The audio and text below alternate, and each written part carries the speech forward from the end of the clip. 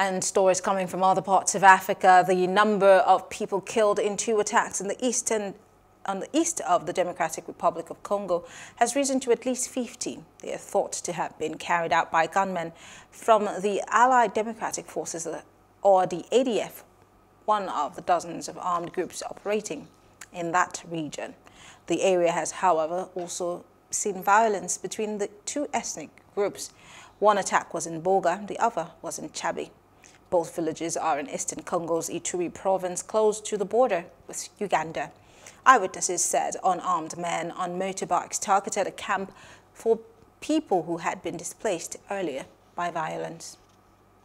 Hello, hope you enjoyed the news. Please do subscribe to our YouTube channel and don't forget to hit the notification button so you get notified about fresh news updates.